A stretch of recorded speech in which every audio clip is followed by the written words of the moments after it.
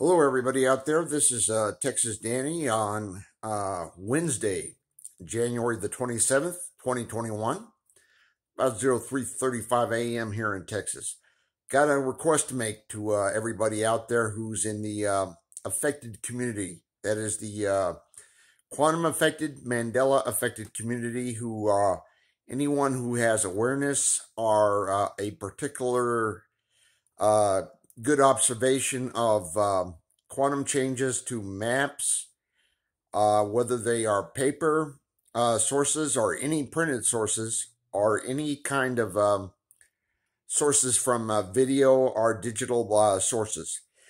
The request I've got right now, quickly, is for any observational changes to, especially to sources like Google Earth or any alternative sources from digital media or any kind of media, and again, of any kind of printed material whatsoever, of any easily discernible map changes.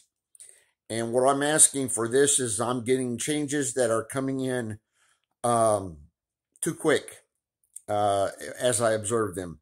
Usually I never ever see a direct change to a situation.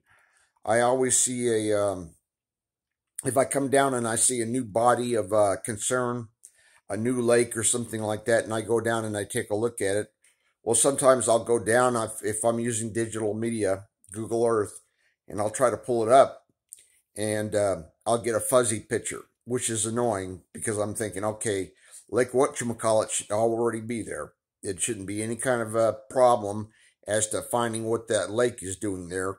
It should already be there nice and clear. Every once in a while, it's not. We get a fuzzy picture for this, that, or the other. Now I'm getting little quick format changes, little way too quick changes. And what I'm asking people out there is, if anybody sees this, please let me know in comments, okay? Kind of give me some feedback, if you will.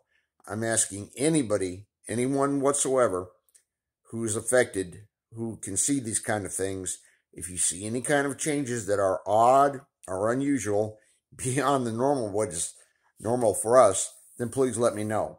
Because I'm seeing some things come right up on the video, and I don't like that. Okay, thanks a lot, everybody. Texas Danny out for right now. Bye.